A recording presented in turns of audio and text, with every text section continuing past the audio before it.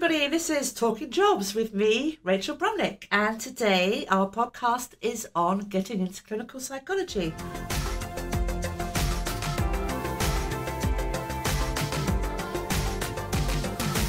And I'm delighted to welcome Dr. Dave Dawson. Say hi, Dave. Hello, Dave. Oh, you funny guy. Okay, Dave is one of our finest graduates from Lincoln. And what have you been doing then, Dave, since graduation? Okay, so I graduated back in 2001. Wow. I know, a long time, right? After that, I was lucky enough to get a assistant psychologist post for a couple of years. All right, in Lincoln, was that? It was in Lincoln, yeah. In Lincolnshire Partnership Trust locally. Great service. Okay. And from there, I went on to train and qualified as a clinical psychologist in 2007. Wow, you're such a role model. I know, I've been hard at the coalface ever since. Yeah. And so more recently, you've been working back at the university because you work on the Trent programme. Yes. For clinical training. Exactly, yes. And now we train clinical psychologists for the NHS. Okay, fantastic. So let me just see if I've got this right. So if somebody wants to get into clinical, they need to do their first degree has to be recognised by the British Psychological Society. Absolutely, or do a conversion. Yes. Right. And then people will typically get 1 or 2 years experience working. So our criteria looks for a minimum of 12 months. Okay. There has been talk about lowering that right, actually, okay. so we can pick up fresh talent as it was straight from university. That 12 months we're fairly liberal on, so that 12 months can be gained prior to your degree, it can be gained when you're working on your degree, but it does have to be around about 12 months full-time at the point of appointment. Right, okay. But I think people get a little bit hung up on this. We're not necessarily looking for previous work as an assistant psychologist, which used to be the kind of... creme de la creme. Exactly, and the kind of gold standard route into training. But now really we're looking for aptitude. Right, okay. And that can be, the general caring profession, so... care work, those kind of things, but also the research route because we're training scientist practitioners at the end of the day. Right. So research is completely relevant also. So when they start the doctoral programme, it is a postgraduate research degree. Exactly, yeah, it's PGR. So essentially you have various assignments throughout the training with us, starting with a protocol that becomes your thesis in your third year. And we also ask trainees to undertake systematic literature reviews. Right. We have a really good record of those being published, actually. And there's assignments and essays, as you would expect, running through to your thesis in the third year, but alongside which trainees are generally on placement for 3 days a week as well. Right, okay. So it's almost like a part-time PhD condensed into 3 years. All right, so okay. Quite demanding course. It's very demanding, yeah. Very competitive, I think. Right, so people know that it's competitive. So what sort of tips would you give somebody who is looking to sort of take their career in that direction? Let's say somebody might be listening today who's first, second, third year undergraduate. Yeah. For us, actually, we've moved towards a 2-stage selection process. So the first stage now involves a written task. Okay. And what we're actually looking for there is really... candidates' abilities to critique information and to then convey that information back to us. Right. Now that sounds really simple, but actually we are losing a lot of candidates at that stage. Okay. So in fact, if candidates can get through that stage, they have a very, very good chance of being interviewed with us. Okay. We then will, those candidates that get through that process will then look at their application form to make sure they meet the minimum criteria. Right. But actually, it's a real kind of field leveler, because if you can get through that test, you've got a good chance of getting through. Right. Okay. Do you think some people would find that, I don't know, maybe surprising? Because I don't know if you would ask a student, but maybe if you'd ask the general public, what would you want from a clinical psychologist? They might say, I don't know, some of those Rogerian type skills, absolutely, or yes, empathy and yes. Compassion, absolutely. We need all of those things. And this is why it's just part one of the selection process. Okay. What we find is generally it's quite difficult if people don't have those kind of those ways of thinking about problems from a psychological perspective. Right. By the time they finish their degree, it's quite difficult to then shape that up afterwards in training. Okay. So what we're looking for is really, obviously we don't want people who are already operating at the highest level. It's a training program. We expect them to come in, and we take a developmental view of that. But we need those people that can apply psychological perspective to people, right? And to critique information, not just take information as it is, but think about why is this information stated in these kind of ways? What's the problem with this information? And getting in the nooks and crannies and thinking about things in a different kind of way. They then go on to stage 2 of the selection process, which more interview based. Exactly. So we have, I think, 4 tasks. So we have a group exercise where the candidates have to get together in a group, and that's observed. So we're looking for those kind of interactive skills there. We then have a academic panel, which will look largely at how candidates can apply psychological theory to human behaviour. We then have a clinical panel, which looks at how you might do that in a clinical context, but checking those soft skills as well, like the Rogerian skills and listening and empathy that you spoke about.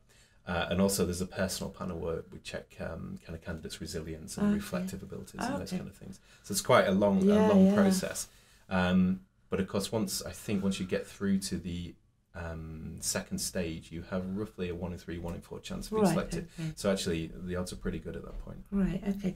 So when people applied for their undergraduate, they might have looked at sort of league tables or the city centre, or certain undergraduate programs might specialise in face recognition or forensic psychology or something like that. So there are different providers of the training program, isn't there? I mean, obviously we want good people to come to Trent. So are there differences across the country, would you say, in the sort of flavour or status? Of the training programs or the undergraduate programs? The training, the Deacon's side. Yeah, there are differences. Some are much more sort of reflective and psychodynamic-y orientation. There are standards across the country though, so we all have to teach CBT to proficiency at least, and then usually one other evidence-based. Is that governed by the BPS or? That is, it's governed by. Good question, Rich. I don't know. It is BPS criteria. Yes, there's BPS criteria, but the CBT is the most evidence-based therapy that we have, and of course is used mostly in services. So where you start to see differences between programs is in that other one that they add on. We actually are kind of booking the trend slightly, and we actually offer a selection for that other one that trainees can choose.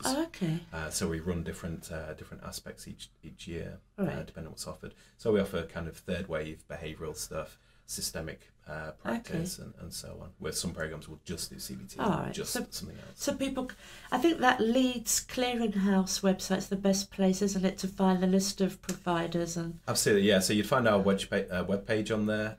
It gives a kind of rough flavour for the programs, but there's also a handbook called the Alternative Handbook, which is published by the BPS, and this is the views of trainees currently in training or just left training.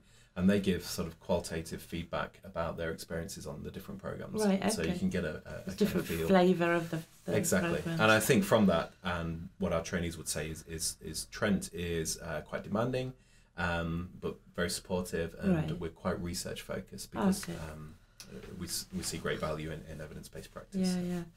So this question now, it's a little bit sort of delicate, and I don't know what you think. So when I write a reference for somebody, the reference form that comes through asks me to kind of rank the student according to like whether they're in the top 5% of people I've ever given a reference for and so forth. So I know that to kind of get through to applying, you really do need a minimum of a 2-1, don't you, or a first?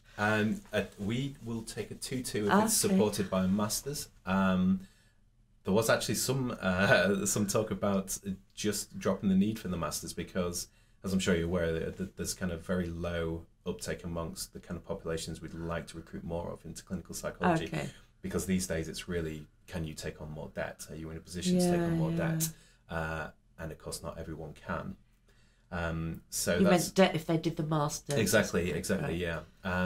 So some programs will demand a 2-1 regardless of a master's, but we will accept a 2-2 with a master's. Right, okay. And actually, looking at our trainees, there's not a great deal of difference in outcomes between the groups that we take. But someone with a 2-1, they could be somebody who's just squeaked into the 2-1, 61% average or something, versus someone who's just narrowly missed at the other end. Yeah. It's quite a big category, isn't it? And it's a huge category, and this is why the references are quite important to us. So we do pay quite a lot of attention to them. Right. They're not necessarily the best formatted in terms of what we're looking for, but we are really looking for, has this person you've asked for a reference, do they see some potential in you as a clinical psychologist?